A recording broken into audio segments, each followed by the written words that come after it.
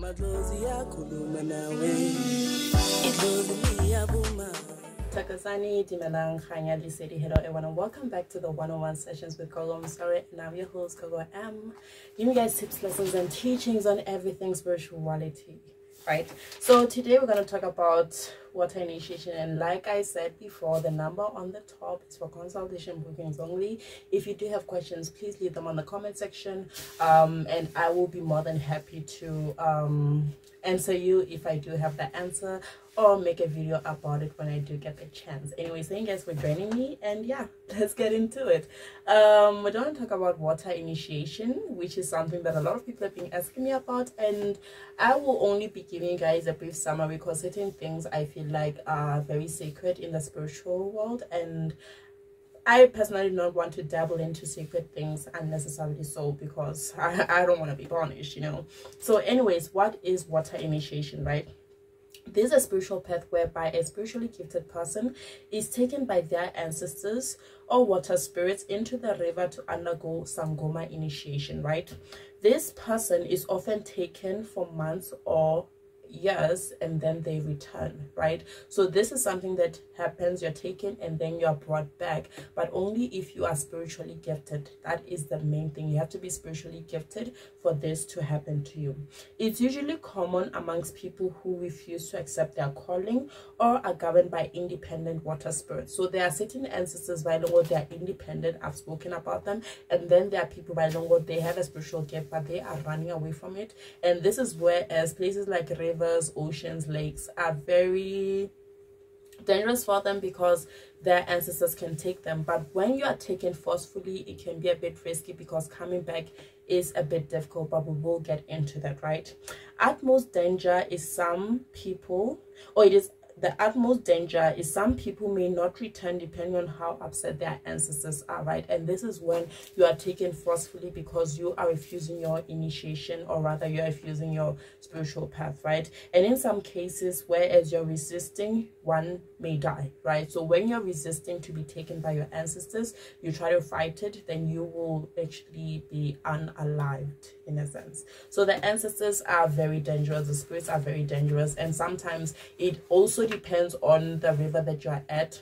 Certain rivers have very dangerous spirits governing them, so hence that is where as you will be taken and not brought back. And also, even if you have appeased your ancestors but you go into sacred rivers whereas you're not clean, you've been intimate, you're on your periods, like there are things on your body that are not, like you're not clean on your body, then you can also be taken, and that may result in you not coming back ever again, right?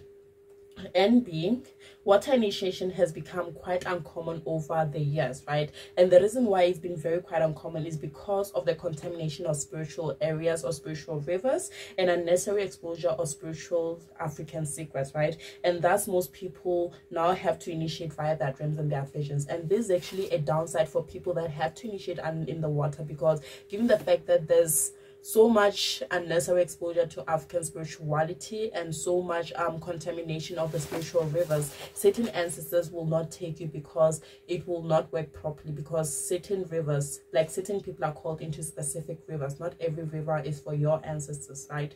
And on top of it, given the fact that, you know, things have been modernized a lot, this is where as a lot of people with a lot of independent spirits, they find themselves initiating through dreams and visions. And this initiation can happen on a day-to-day basis, whereas you have dreams whereas you are going through certain rituals, and over time you are taught herbs, you're taught muti and all that. But bear in mind, I'm not talking about Ngagachupi, I'm talking about other spirits here, right? So when that is the case, then you will not be taken into the river, which I feel like it makes things a bit difficult, because dream initiation take a lot longer than water initiations, right? So you might find yourself spending years initiating as opposed to just a couple of months and then coming back, right? But let's move from that, right? So what are the signs that you will or you are supposed to initiate in the water, right? So there are multiple signs. The first thing is that you're being told through your dreams and your visions. This is where as your dreams and your visions come with details about the ancestors that want you to initiate in the water, and also which river or which particular water, spiritual waters, you're supposed to go to in order to actually initiate that, right? And I have spoken about it before, and I did mention that you'll be told the river, the time and the day in which you need to go to this particular river. But this is a very sacred thing. So one thing that people do to actually disturb this ritual or disturb this pathway is the fact that they tend to share, they overshare, they tell people that are not supposed to know, or just tell people generally. So right, when you are told that this is your path and you have to do it at this particular moment, time and place, you know, you're supposed to keep it to yourself. Go to that particular area the way that you are guided, and do what you're told in the way that you're guided. You do what you're told in order for it to be successful. The minute you share it, the ancestors will take a step back because you've already exposed them to people that are not supposed to know. So most of the times, the ancestors that want to initiate a person in the river are actually what we call Madimu Basikir. They keep secrecy. They don't want their business to be all over the place. But nope, we talk too much. Personally, I talk too much. So yeah, that's the downside of it, right?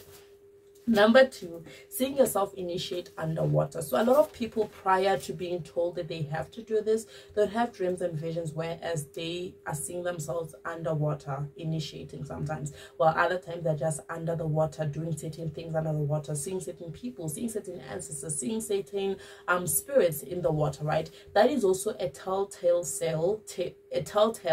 sign to say that you might be supposed to, or you will have to go through this procedure, right? But it doesn't necessarily like seal the deal. The main thing that seals the deal is the dream or the vision that actually tells you now is time, this is where you go, and this is what you're gonna do prior to entering this particular river, right?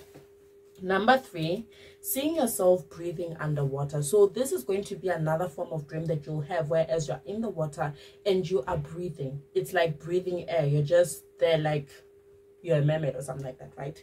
Number 4, feeling weak and tired whenever you're near spiritual rivers. So this is actually a very dangerous sign when it happens, because a lot of people experience this, and you'd find that sometimes they'll experience this to a point whereas they could actually fall into the river, and that is a very dangerous thing that could happen because you could be taken and not come back. But whenever you feel yourself becoming weak and drained and tired when you're next to spiritual rivers, that is a telltale sign to say that you might be called by certain spirits into the river, and when they are calling you, they weaken you to a point whereas you might get weak, you might fall, and you'll be taken, right? So it's not a bad thing all in all. It's just that thing when it does happen, you need to make sure that you start doing things according to how your ancestors want you to do them. That way you're not taking the minimum, you're just taken forcefully. So let it be something a lot when you're taken at your own free will when you're supposed to be.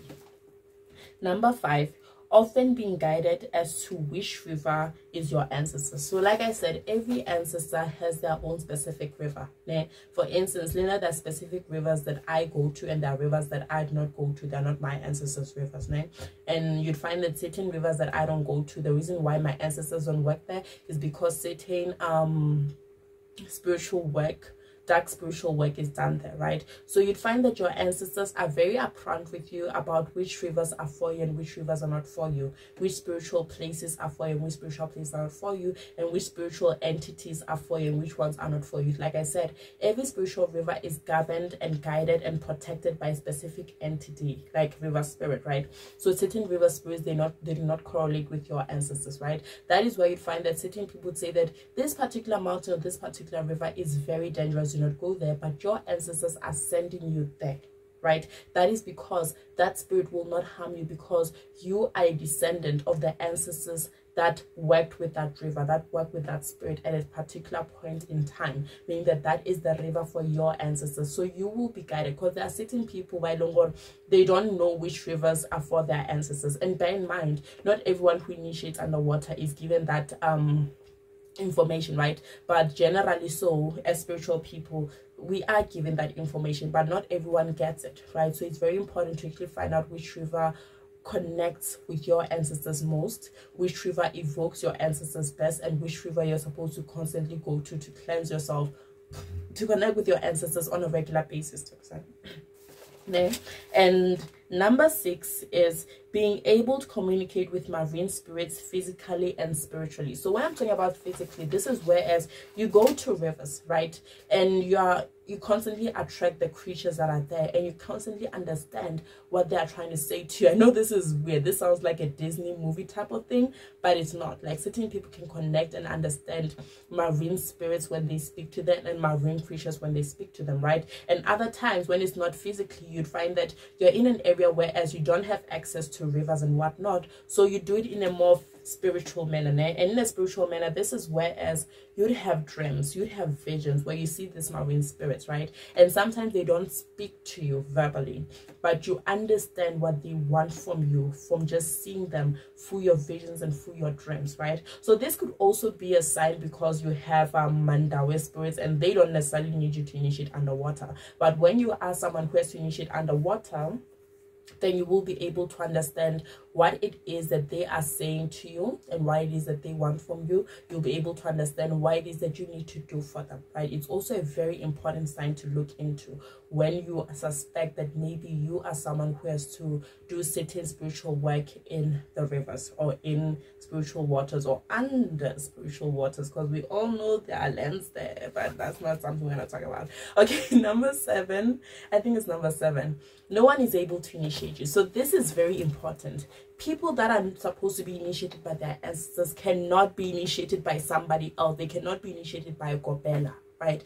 Your ancestors are your Gobela, right? Like, so this is something that I need to reiterate over and over again, just so you guys understand the type of ancestors you have and the type of spiritual path you're supposed to take in order to do to make the right choices for yourself. When you're supposed to be initiated underwater, you cannot be initiated by anybody else unless you have other ancestors that require that. But Lorna, it will be very specific to say that yes, you have these ancestors that need you to have a Gobela, but you will only go to a Gobela to appease these ancestors, and when you're done with them, that is whereas you will appease your other ancestors. By long, what they do not want a Gobela, and no Gobela will ever be able to tell you what to do, when to do it, and how to do it. Strictly your ancestors are the ones that will guide you, and when they guide you, you will know.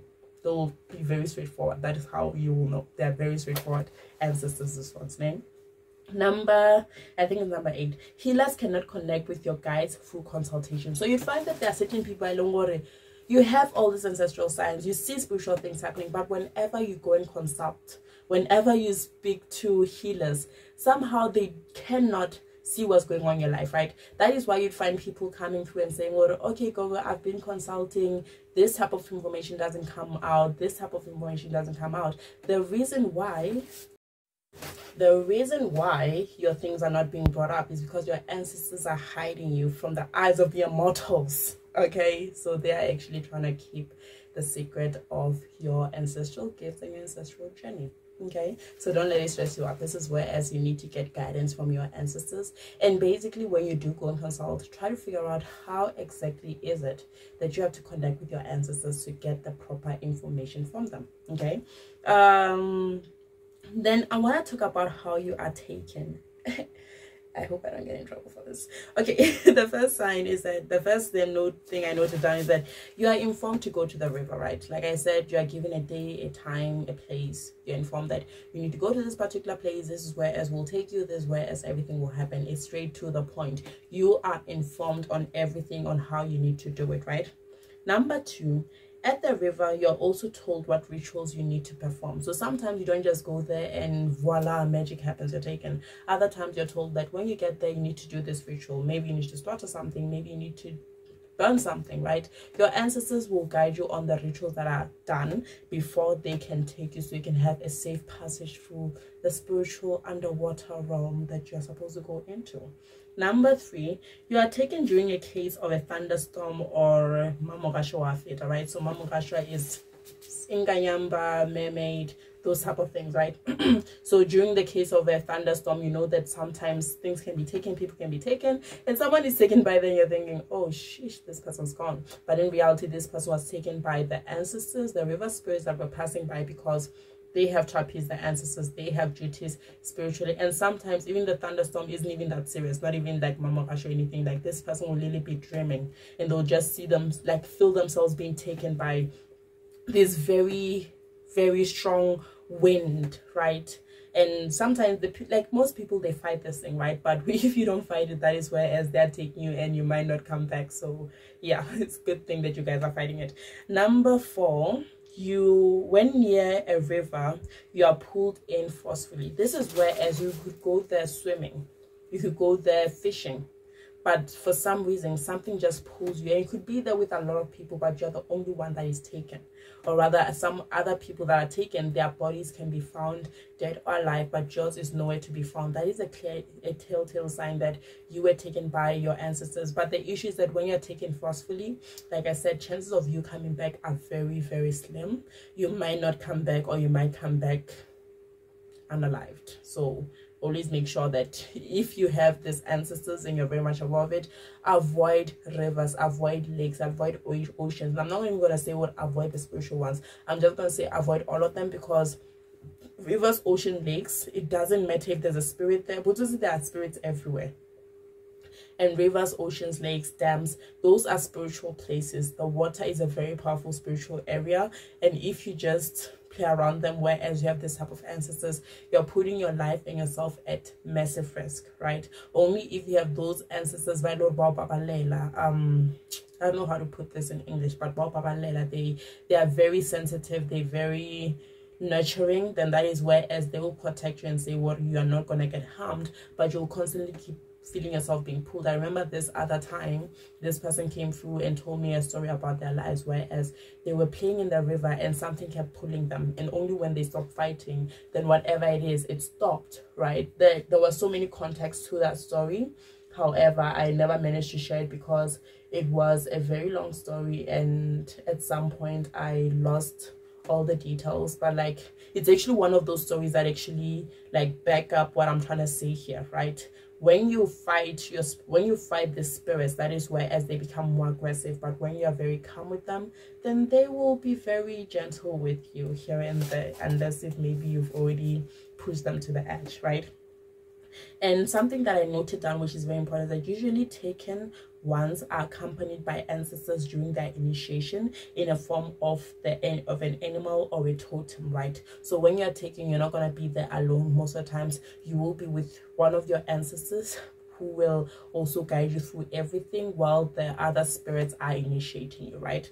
Another thing is how you return. So it's very important to know how you're going to return if you're taken, right? Or if you're told that you need to go to a particular place and initiate there, how is it that you're gonna be taken, right? So before I get into this, I remember this story I was once told back in the old days. It's like a very long time ago, like around the time where I was even like starting with appeasing my ancestors and whatnot. So this gentleman was telling me about a person who was taken, and this person was just taken, like their family didn't know nothing, right? And automatically, apparently a letter just appeared out of nowhere, and it had the details and the dates of where they have to find this person in this particular, like it was after like 6 months. They were like, you'll find this person in this particular river at this time. And apparently the family went there, they waited for hours, nothing happened, and then they started playing drums, and after hours, that is where as the person emerged from the river. So I don't know how true that story is, but apparently the ancestors can magically send letters to your family. Okay, let me stop playing around. But that is something that I've actually really heard. I'm not lying, I've actually heard that, right? So going back to how you return, some people, they just come back spontaneously. Like when they are done with their initiation in the river, they come back, they walk out of there like they were taking a stroll, like nothing big happened, right? While others, it has to be a ritual name. This is a drum ritual, whereas it is performed by healers asking the ancestors and the spirits of the rivers to return you, right? So this, in most cases, this is whereas some people, they can be told when exactly you have to return, whereas they consult, and the person who's consulting your family can say, well, on this particular day, this ritual has to be done in this particular river for you to return. Other times, this person has been taken. We've heard stories about people that are taken by rivers and whatnot, and healers would go there, play drums and whatnot, so this person can come back. Yes, sometimes they come back unalived, while other times they come back well and alive and good, right? So that is actually one of the other ways in which you can return. So it's either one of these two, right? I don't know of any in between, but it mainly depends on your ancestors and how it is that they want your things to be done, right? But most of the times you find that a lot of people, there are drums that have to be played for them to come back, and when they do come back, they come back with immense spiritual knowledge. Like, oh, the knowledge those people have, if I could just I'll be the happiest woman alive. Anyways, they come back with immense spiritual knowledge that is untouchable. Okay, I'm not gonna like say it's untouchable, because you know, I've only met a couple of people that have went through that, and I've liked what they knew. I've loved it. I love picking people's brains. That's the thing about me. Like, the minute you have something like interesting to feed me, like, I am the happiest person alive in that moment. That is my issue. I need to chill. Okay, and also, what is it that you usually come back with? So what people come back with when they've initiated underwater, it solely depends on your ancestors, right? It solely depends on your ancestors. No two people come back with the same thing, right? Your ancestors choose. Like, the same way I always tell people that spirituality is not a one shoe fits all. This particular information, like this part of the information, actually goes into that. Spirituality is not a one shoe fits all. So you can come with different things. Now, first thing, can come with advanced spiritual knowledge that should never be shared. So there's so many things that happen down there that those people are not supposed to share with us, and it's understandable. It's sacred. It's the things that their ancestors wanted them to know, so they can do the work that their ancestors have put them in this world to do the right way, right? So this immense knowledge is something you have to carry with you up until the end of your days, right? Secondly, true knowledge of creation. So with creation, we only have bits and parts of it, some from the Bible, some from our visions. Yo guys, I think, okay, we'll talk about it later. Some from our visions, some from the Bible. Like, there's so many things that we hear about creation, but most of the times the people that initiate in the river, they are told the truth about initiation, spirituality, creation, everything in details. They have that knowledge, which is, oh guys, that is something that I would love to have, man. Number 3, some return with mutis and herbs, right? So this is where, as there are certain river mutis, like muti that is only found in the river and that can only be used by select few people, right? So some people, they come back from the river with those type of mutis, with those types of herbs, and they are guided as to how to use them, because obviously through the time where they were under that place, they were being taught how to use certain things, right? So they come back with the things that they were taught there, right? And others come back with a familiar. So I'm gonna call it a familiar for the sake of this video, but a familiar, I'm actually talking about a marine spirit or creature, right? So I'm not talking about the ones that people get for Twala and all those other dark spiritual work. That is not what I'm on about here. I'm talking about people that have certain ancestors, right? And those ancestors actually give them a creature to come back with. It could be a snail, it could be a fish, it could be a snake, it could be anything, but it has to be a marine creature, right? That actually walks with them, guides them, protects them, speaks to them. And most of the times they're the only ones that can see this particular thing, while other times other people can see it, but it's very rare for that to happen. So they come back with a familiar. Then other times the people come back, they come back with their bones, with their defined bones, with everything that they need to have. They come back with certain cloths. They sometimes come back with sticks. So what you come back with is highly dependent on your ancestors, your type of spiritual gift, because there are certain water spiritual gifts that are prophetic. There are others that are traditional. So depending on what it is that you're initiating for is what it is that you'll come back with. And other people, they come back with nothing. But with the ones that come back with nothing, I want to get into details about this, even though I didn't write it down, right? But one thing, I do know in regards to people that come back with nothing, they don't necessarily come back with nothing, right? They'll come back with the knowledge and whatnot, but you'd find a person come back with knowledge but not the herbs, and those people, you'd find that they don't just finish there in the river, right? They'll initiate partly in the river, and then after initiating the river, they come out of the river on their own, and they're guided to actually go to a particular place in the woods, somewhere more long where people cannot really find them, right? They'll find a hut or a particular place, and then they'll stay there and practice certain things with the guidance of their spiritual guides and their ancestors through visions, spiritual sight and whatnot. And then when they go back home, you find that they have all the skills, the herbal skills, the herbal knowledge, and they will come back with the herbs and muti that came from the particular woods whereas they were at, right? And most of the times in that particular area, you'd find that there are bees, or rather any type of ancestrally significant creature, right? And even the fact that it's in the woods, you'd find that it's a creature, it's not a marine creature, it's not a fish or anything like that. It could be some like bees, some like a wildcat, like a mage, right? Those creatures, they represent the ancestors, right? But that is as far as I can go in regards to this topic, because if I continue this video, I'm going to talk too much. And yeah, like I said, there are certain things that I do not want to touch up into because of the fact that certain things are very sacred, and that is one thing that I do not want to invade on, right, in terms of spirituality. But anyways, I think, yeah, that is it. I hope you guys enjoyed this video. I hope you guys have clarity, especially for the people that have been very curious about this water initiation, on what really happens, what are the details about it. That is the summary of what really happens there. Anyways, thank you guys for joining me. I hope you guys have a beautiful one. Thokozani. Bye bye.